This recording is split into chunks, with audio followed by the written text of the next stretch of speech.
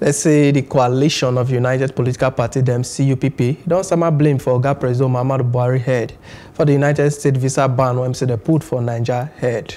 The coalition opposition political party, them said the insecurity, poverty, international palava, ethnic cleansing, religious killing, wuru-wuru, and others when say they call electoral impunity, when say the ruling All Progressive Congress, APC led by the Presido, do is join the reason why the US do the waka. The party contacted the Presido make it resign for 1 year through the Tok man, Ikenga Goshinyere.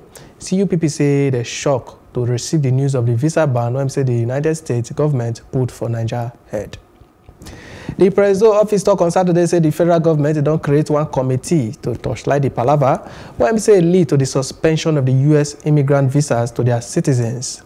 Niger joined the 6 countries when we say 4 of them the Africa when we say they add for visa ban waka when the US government talk on Friday. US officials say the countries fail to meet US security and information sharing standards when we say make them bring the new ban. The United States don't say they don't tell all foreign government when Niger join about their identity management and information sharing criteria for 2019. The government say the Republic of Chad don't improve for the performance metrics and they command them from torchlighting for travel ban.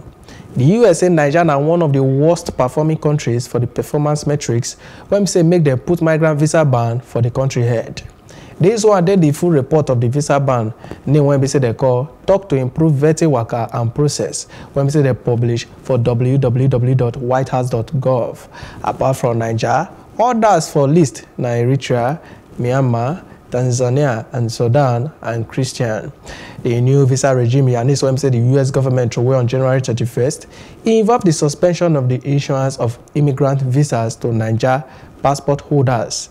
It will start from February 21st, 2020.